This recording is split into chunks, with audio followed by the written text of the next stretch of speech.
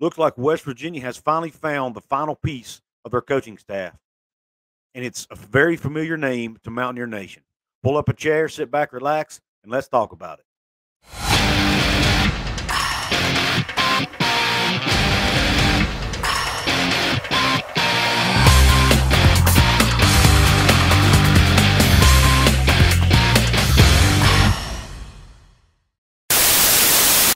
What is up, college sports fans, fellow members of Mountaineer Nation? This is Couz, and welcome into another edition of Couz's Corner. Pull that chair up and let me serve you up yet another shot of top-shelf college football content.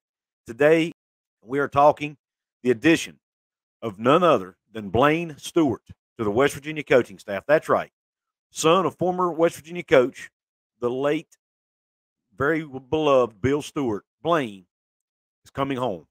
The Morgantown native is leaving his job with the Pittsburgh Steelers to come coach in Morgantown. Let's take a look at the article. I'll share it with you guys on the screen real quick, and then I'll give you my thoughts on this move. Article in Steelers Depot says, Steelers assistant coach Blaine Stewart leaving for West Virginia. The Pittsburgh Steelers coaching staff will have at least one difference next season, though it won't be replacing OC Matt Canada. The team is losing assistant coach Blaine Stewart. According to the PPG's Gary Dulac, Stewart is leaving to take a job at West Virginia.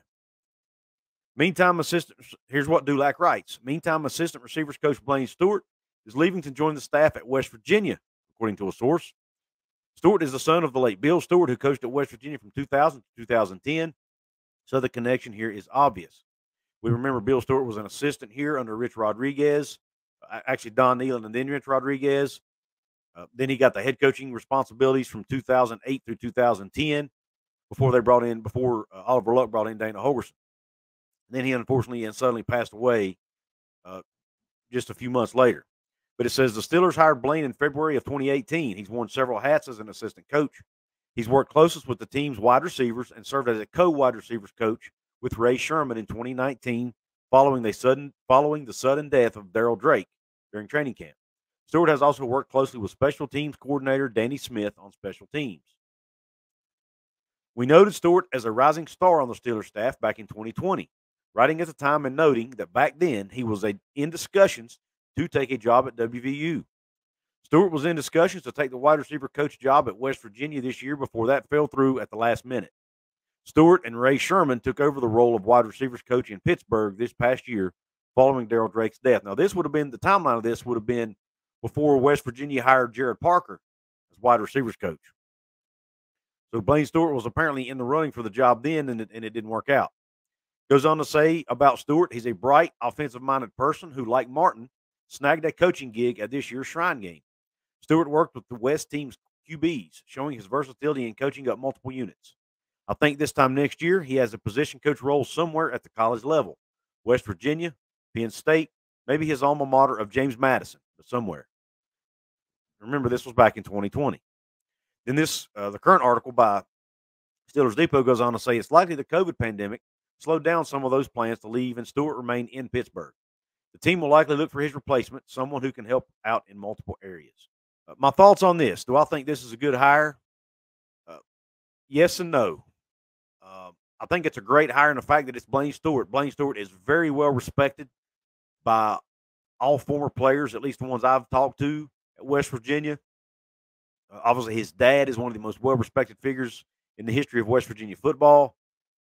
He's very well respected and liked by Mike Tomlin, has a great relationship with him. Most of you probably know the story. Mike Tomlin and Bill Stewart were extremely close. Bill Stewart actually gave Mike Tomlin his first job as a coach at VMI. I think Mike Tomlin may have even lived with Bill Stewart for a while. And when Bill Stewart passed away, Mike Tomlin made sure that Blaine Stewart was taken care of and has done everything he can to help Blaine out, even giving him a job on the Steelers staff, and apparently has done a good job while he's there and seems to be well respected by Steelers players. And let's all don't forget, he's been there during the Ben Roethlisberger era. He helped coach him up a little bit, apparently, or at least was able to learn from the quarterback coaches on that staff. He's been, he's got to learn from one of the best NFL coaches out there in Mike Tomlin. So from that regard, I think this is a really good hire. Now, on the surface, a lot of Mountaineer fans are going to say he doesn't have any college coaching experience. He's never been a position coach. He can't recruit, all that stuff. And I understand that. And that's the one reason I said yes and no. It is a risk here. It's a risk to hire Blaine Stewart as a coach because of the lack of experience on the recruiting trail. However, he's probably built very strong relationships everywhere he's been because of his personality and because of how well respected he is. And you can imagine by being on the Steelers staff, he's probably going to be allowed into pretty much any home in Western Pennsylvania, which is a huge recruiting territory for West Virginia.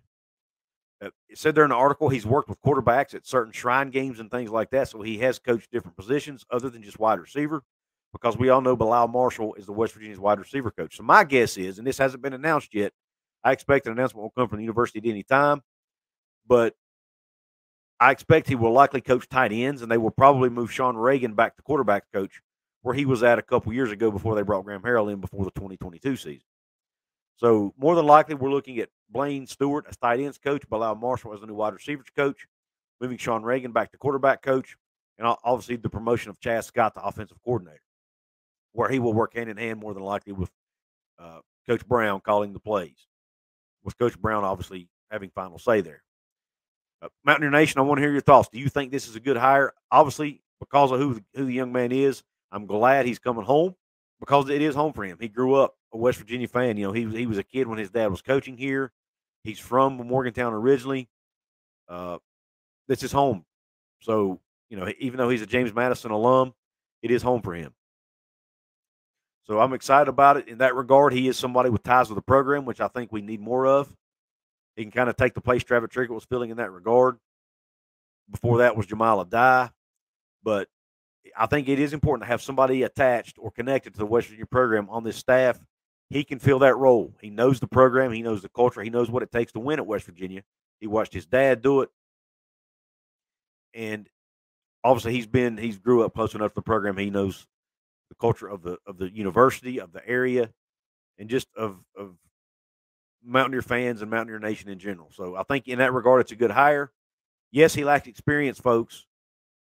And like Mike Kazaza said on the message board, 24/7 message board, yes, it looks bad on the surface. You're replacing Graham Harrell and Tony Washington, two experienced coaches, with Bilal Marshall and Blaine Stewart, two inexperienced coaches.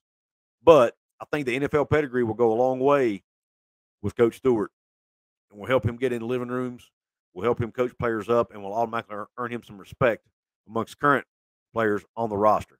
Well, that being said, I want to hear your thoughts, though. Do you agree that this is a good hire? Do you think it's a bad hire? I want to know your opinions there. I ask that you please help me out if you can financially, folks. You can check out all the items in my merch store. Click the link at the top of my description box. Get you a shirt, a ball cap, a hoodie, a beanie, all kinds of different items to choose from over there.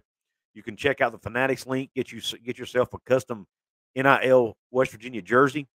One of your favorite football players is available. There's Dante Steele. There's Sean Martin. There's, I think, Garrett Green's available. Nico Marchiol's available. A lot of players available.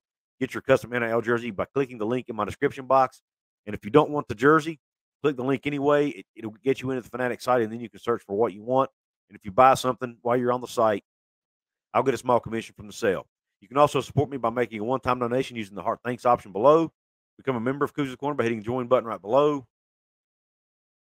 I'd like to give a special member shout-out to my two newest channel members, Brad Cheney and S.A. Tackett. I really appreciate you joining up on Couz's Corner. Those are my two newest members. Some of the perks with membership: early access to some special videos, some members-only content, access to some contests, the shout-outs like I just did. Once in a while, I'll do a live stream, and we'll give channel members the opportunity to join me on that live stream through StreamYard, things such as that. Those are just some of the things I have to offer there as a channel member. So click that join button if you want to be part of the Couz's Corner family here as a member. And as I grow the channel, I will add more perks to this. So be sure to keep an eye out for things like that. I'm hoping once I hit 5,000 subscribers, I'll be able to add something new for my channel members. If you want to support me absolutely free, there's 4 ways you can do that. You can like the video, share the video, drop that comment below, and share this out with all of your friends. Let them know about Couz's Corner. With all that being said, I really appreciate you tuning in to this episode. And until the next one, Q Country Roads. West Virginia.